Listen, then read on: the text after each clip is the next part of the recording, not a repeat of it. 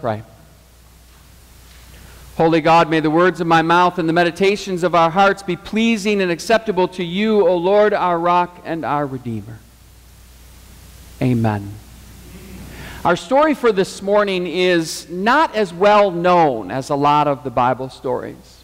And yet, when I was young and even into my midlife, I still can encounter lots of people that know the last teaching of Jesus. You always have the poor with you, but you don't always have me.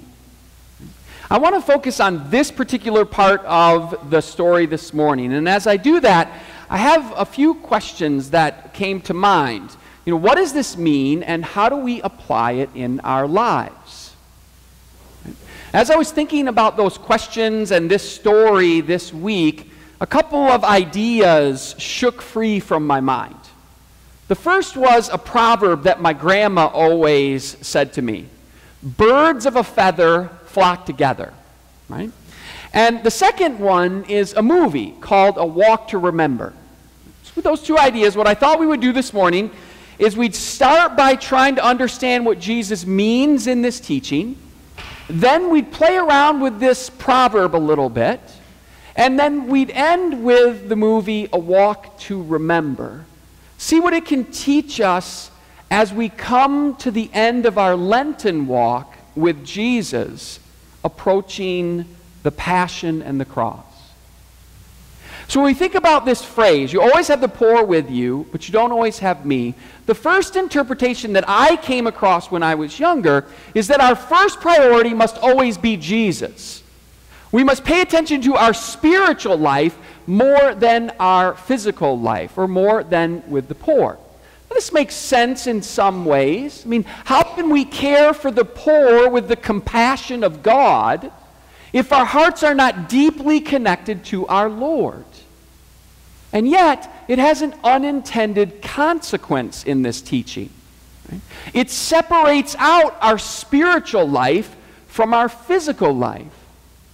Specifically, a concentration on our relationship with Jesus only creates this divide between our relationship with Jesus and the suffering of others. With this comes this artificial argument that I have heard almost all of my life. Our first priority is to share the gospel, to save people's souls. And we should not really worry about a social gospel and meeting their needs until we've done that. Now, in our walk with Jesus through Lent towards the cross, I think the one truth about this is that our spiritual life and our physical life are connected. We can't separate them. They are one. That's the first thing I'll say about that first interpretation. The second interpretation that I've encountered with this last phrase or teaching of Jesus in this story is that Jesus is somehow saying that poverty is inevitable, that the poor will always be poor, and there will always be poor people. With this idea, then, we get the notion that we're always called to care for the poor, but we have no responsibility to end poverty itself.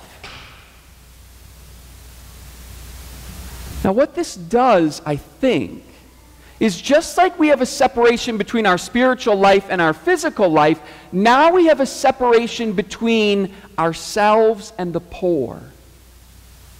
They are somehow less than, and we are somehow more than.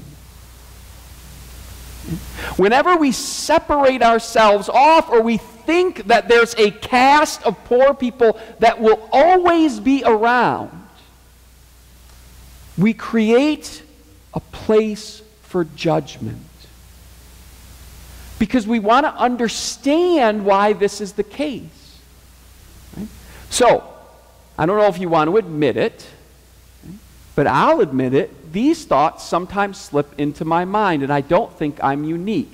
So they might slip into your mind. The poor are poor because of some moral judgment.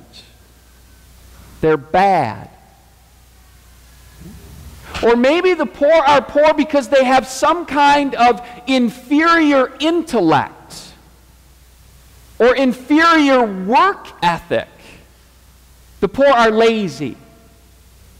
And if they just work, they wouldn't be poor. Or we say to ourselves, if they just be like us, make decisions like us, act like us, dress like us, then we wouldn't have to help them because they would help themselves. Am I the only one who's let those kinds of thoughts slip into my head? I don't think so. When we dive deep into the text, though, we find something interesting that might shake those judgments free from our mind. It goes like this. The Greek verb for have, you always have the poor with you, that Greek verb is ambiguous. It can be translated in multiple ways. Right? The first way is in the indicative case, right, which is a statement of fact. That's how it's translated in our text this morning. You always have the poor with you. But the second way we could translate it is the imperative case, which is a statement of command. And that translation would be, always have the poor with you.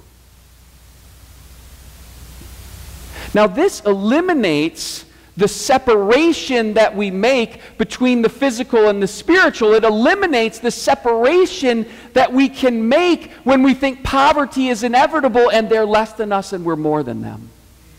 Because Jesus is saying, always have them with you. We see the truth of that teaching in Matthew 25, when Jesus tells his disciples, whatever you do to the least of these, you do to me. We cannot then separate the spiritual and the physical, because what we recognize is that Christ is in the poor, just like Christ is in me. We are one, not meant to be separated. Now, if this is the case, then when we go to serve and help and care for the poor, our attitude should never be, thank God I'm not in that place. Or our attitude should never be, there but the grace of God go I, as somehow we're separate, above and below. Instead, our attitude must be, there I am. Because Christ is in the poor and Christ is in me, so therefore in Christ we are one. The gospel has this great teaching that we never care or offer service and love from a distance, but we are called to gather everyone into the body of Christ. Which brings me to the proverb. Birds of a feather flock together. I think what my grandma was trying to teach me in that is that who you gather around yourself, who you hang out with, reveals something about you. Now, if this is true, if my grandma was right, and I think she was, then Jesus is trying to teach us something about when he commands us to always have the poor with us. That we are of the same feathers. And we are meant to fly together. You see, if you help or care for somebody from a distance, the best you can offer them is sympathy. Sympathy is compassion without closeness. Sympathy is recognizing their lot, but not recognizing your connection to it. That you're one. When Jesus says that we are meant to be drawn in together, he draws us beyond sympathy and brings us into empathy. And empathy is the way in which God changes us, transforms us. Did you know that science has taught us that the brain actually begins to change based on those who we are around, based on those who we gather around? So the proverb is true in its wisdom, but it's also true in how our brains form. What I think Jesus is doing is he's saying, if you want to be open to the deeper truth of how God's compassion works, to see as God sees, then you must have the poor with you. Because in that, your brain, the way you see, the way you understand the world, will begin to be transformed. This is the point of the incarnation, isn't it? Jesus comes to be with us, to share in our lives, to offer more than sympathy, but to offer God's empathy. Jesus comes in flesh and he says to us, we are one. And in a deep sense, this is the only way in which we can be transformed, and Jesus is transformed before us. Now, the truth is that some in our midst will require more help and service in order to receive the shalom of mind, body, and spirit that Jesus promised. But that doesn't make them less than or us better. And we only begin to see that truth when we are gathered together. Now let's look at the movie, right? A Walk to Remember. It's the story of a popular boy and an ostracized girl. He is the rebel and she is the daughter of the minister, the lady and the tramp. Right? And in his rebellion, he is punished by being made to participate in the school play. Right?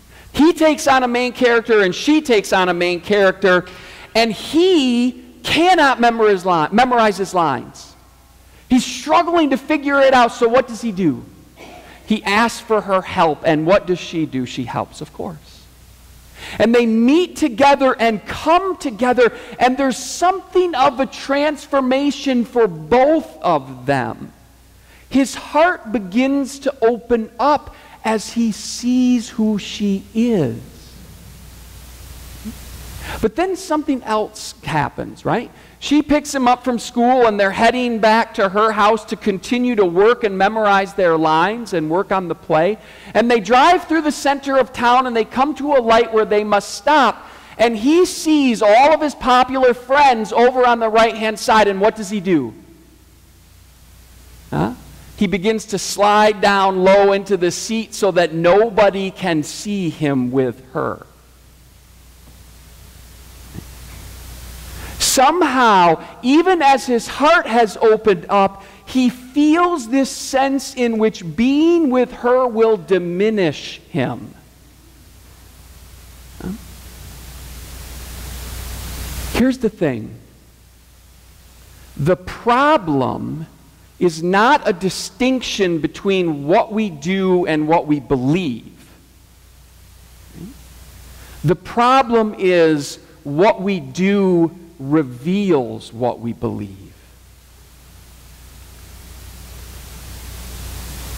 We can gather the poor among us, but if we're ashamed to be seen with them,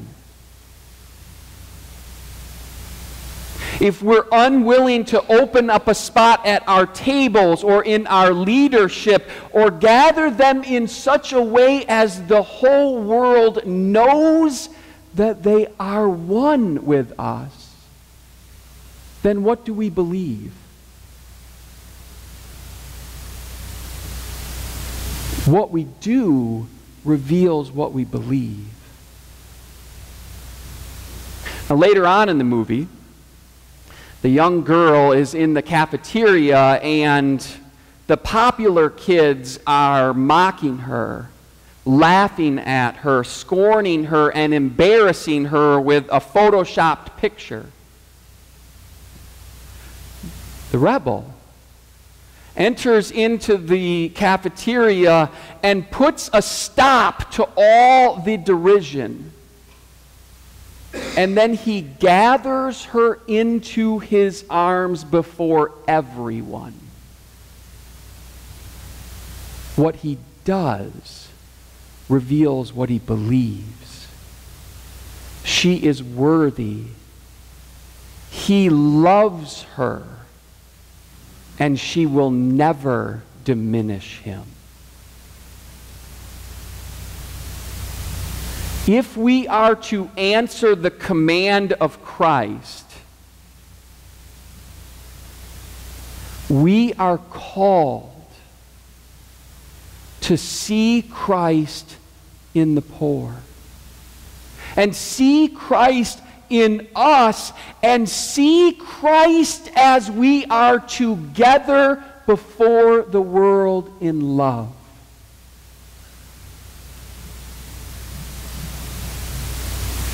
Only in this, only in recognizing the command that we are one and then living it before the world, only in that can we undo the thinking that despises, judges, and embarrasses the poor. And then we know that we are called to not only end that thinking, but put an end to any system that causes poverty, no matter the cost, no matter what it takes.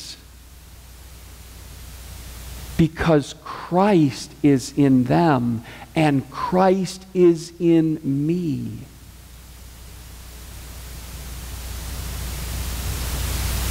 So Christ is in us.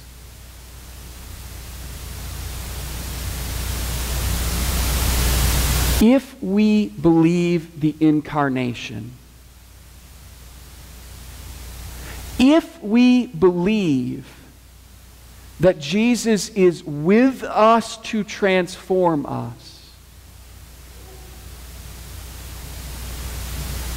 and if we're not ashamed of that fact, then we cannot help but work to end poverty.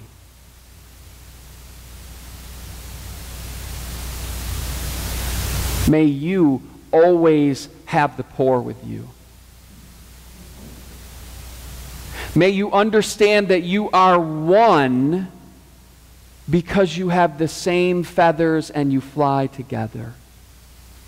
And as your eyes are open to this fact in Christ,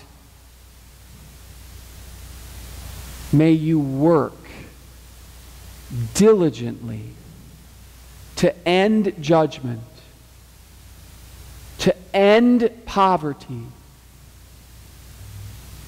and to recognize that we are one in Christ. In the name of the Father, and the Son, and the Holy Spirit, amen. Let us pray. Holy God, help us to set aside the ideas that poverty is inevitable and cannot be eliminated. Help us to set aside the ideas that the spiritual and the physical must be separated, but in fact we find you present with us in the physical. Help us to recognize that we are one. And just as you made yourself poor on the cross for our salvation, and we are called to join in with you for our salvation, so also are we called to join with the poor, for you are with them, and you are with us. Let us never be embarrassed. Let our actions reveal what we believe.